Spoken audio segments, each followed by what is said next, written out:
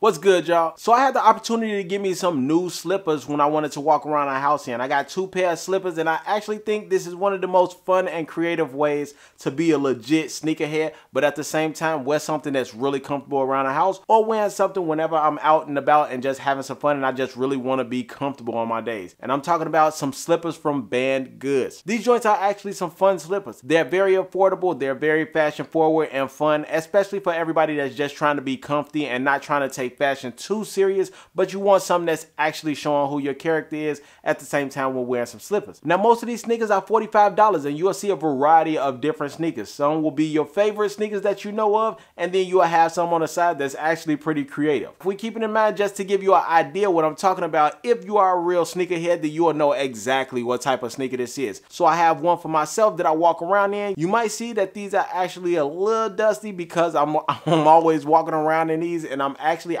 walk outside in these. Now, these are comfortable slippers. You will actually have a soft but firm bottom that we have on here, a sole-like bottom that you have on here that's actually good use for when you're walking on concrete or anything like that. But if you're on the inside of the house, it's okay. It's still comfortable for you to walk around in the house in as well.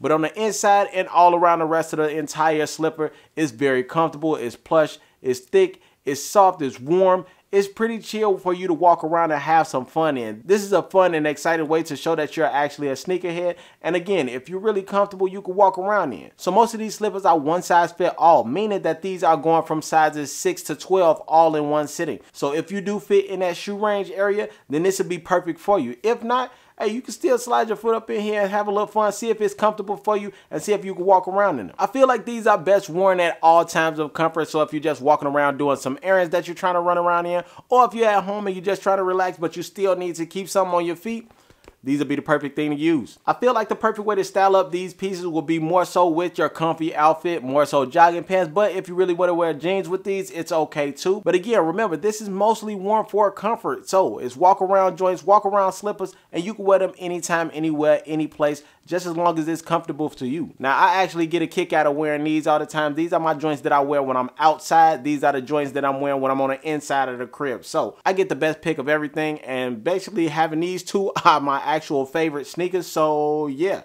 these are perfect. Now, I love that I'm able to play around in these joints, and my daughter loves to try to step in these too. She see how creative they are. She know I'm a sneakerhead as well as her mommy, so she just like to be like daddy as well and try to put her feet in these too.